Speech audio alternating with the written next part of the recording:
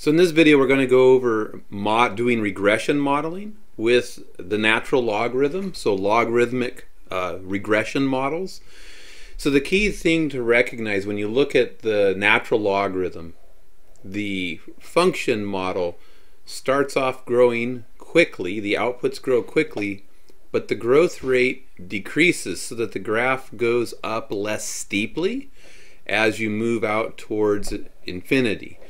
And depending on how I scale the axis, depending on how the axis is scaled, you can get something that looks like it grows really fast out of the gate and then slows down over time. And so with the logarithmic model, when you do your scatter plot, that's what you're looking for. You're looking for a growth that starts fast and then starts to decline.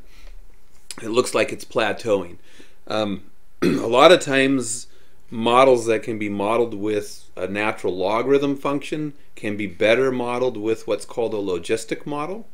We're not going to go over the logistic model this semester, but if you go on into calculus, that's a model that you will develop and use in Calc 1 and again in differential equations depending on what your major is. So again, natural logarithm, we're looking for fast or rapid growth initially and then declining growth over time. So here I have a model, or sorry, here I have a data set. So this is modeling video game revenue. So think about what happens when a video game is released. If the video game's popular, you sell a lot of them right out of the gate. In fact, people will fight each other at Walmart and Target. They'll beat each other up trying to get a copy of the latest and greatest video game if it's one that's been highly anticipated. So with a video game, what you expect is on the release date, that first year, you expect tremendous sales. And you're going to continue to sell that video game, that particular video game, as time goes by. People are still going to buy it. But the cumulative sales totals, the bulk of it's going to happen in the first year, and then sales will slow down so that you're adding each year to the total sales at a slower and slower rate. So if we plot this in a scatter plot, what we're going to see is that we get a model that could potentially be modeled with the natural logarithm.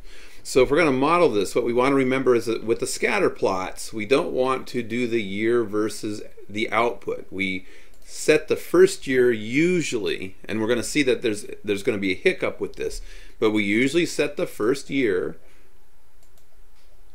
to time equal to 0. So you usually do time, and then you do since the beginning, since 2000. Let's expand this out so we can fit it in. So the first year, you set it to the beginning, so it's time equals 0, years since 2000. We don't want to use the year itself as the input. It generates unwieldy and hard to interpret models. And then what we want to do is get years since 2000. So I can take 2001, so I can take this. So we'll do this with the formula. I can put equals, take the year and subtract with the subtraction sign from the first year, which is 2000. So take the year minus 2000, enter, to give you the number of years since 2000. And then what you can do is drag that formula through so that it is applied to each of the years. So to do that, you click back into the cell that you just typed the formula into. You hover over the corner. See where the little square box is in the corner? You hover, you left click and hold, and then you drag the formula through, and it counts up. So 2010 minus 2000 is 10. This is 10 years since 2000. So when we do the scatter plot, we're going to use time since 2000 as the independent variable, and the dependent variable will be cumulative total sales of the video game. So this is counting how many games have been sold, not how much money we made by selling them. So again, once you highlight your data, input column first, output column second, insert, scatter plot, do not connect the dots. So scatter plot.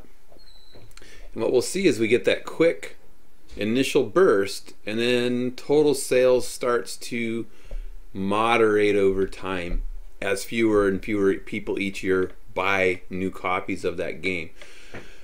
So before we put a regression model in, we want to make sure that we modify the layout. So I'm going to go into my quick layout and make sure I can put axes on. So my chart title will be cumulative video game sales for whatever the video game is that we're modeling. If I knew the name of the video game I was modeling, I would put that in there. My input axis is going to be time, and this is years since 2000. My vertical axis is cumulative sales, and that number, if I look back at the column, that number was in thousands. Make sure that, yeah, sales in thousands. I don't need this little series piece here. So I get my titles in, and now I'm ready to fit my regression line. So I'm going to left click on any point, right click, add trend line, and it's definitely not linear. You can see the linear, which is the default, doesn't fit the data very well. In fact, if we fit the r squared to it, it's 0.8935, so a decent fit, but definitely not that good. So let's get rid of that linear trend line, right click, add trend line. It's definitely a logarithmic shape. The problem is if I try to add a logarithmic model right now, the Excel is going to complain. So I try to add the model and it says, hey, some trend lines cannot be calculated from data containing negative or zero values. And the issue here is our first data point is time equal to 0, but the domain of the natural log function is that the inputs have to be greater than 0. So I can't use 0 as an input.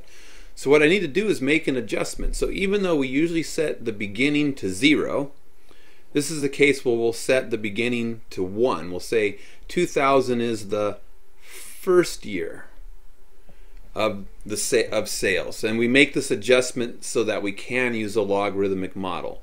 So usually the beginning is 0. Here's where we're going to need to make an exception. And then what I'm going to have to do is double click into one of my cells and say, hey, I was using the formula A4 minus 2000. I have to tweak things by adding 1 to each data point.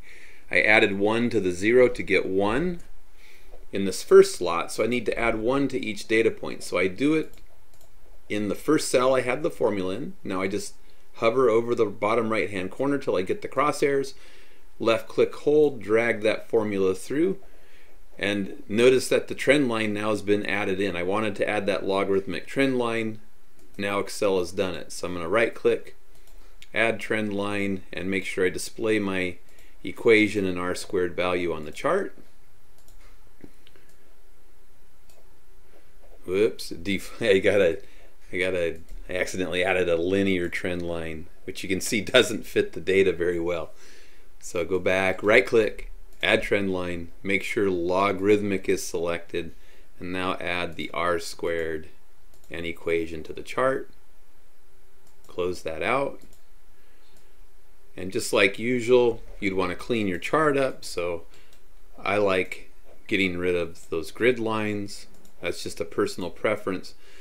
I usually copy and paste this out into its own text box, so I do Control X to cut it, and then insert text box, click somewhere in the chart, Control V to paste. I'm going to highlight it and go Alt equals to change it over to the math type or the math font. Get rid of the extra spacing and give myself good variable names. This is sales, total sales as a function of time, and my input variable is time. And now I have to change this a little bit. Time down here, this title, time, year since 2000, I have to change this. So 1 1 represents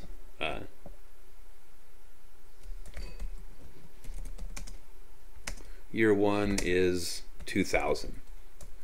So the reader needs to know what the numbers on that axis mean. I have 1, 2, 3, 4. What do they mean? Year 1 is 2000, and hopefully they'll know from that then year 2 is 2001, and so on and so forth. So there it is. And I could ask all the usual questions. I'm not going to, but we could ask all the usual questions. What's the domain of the model? What's the range of the model? We can use the model to make predictions. And those are all things that we've already walked through with exponential models, quadratic models, and linear models. So the same types of thinking and techniques that we've been using for those 3 other types of models, you apply those same types of thinking and techniques to the logarithmic model as well.